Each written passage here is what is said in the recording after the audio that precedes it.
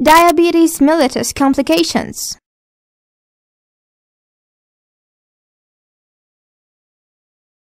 Glucose is transported into the cells by two mechanisms, either insulin-dependent or insulin-independent.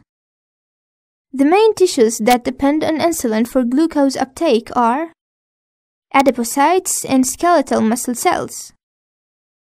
On the other hand, the lenses, corneas, nerve cells, and the kidneys are examples of insulin-insensitive transportation. When the patient becomes diabetic and the hyperglycemia develops, the adipocytes and skeletal muscle cells take less and less amount of blood glucose. However, the insulin-independent cells continue to take the uncontrolled amount of glucose.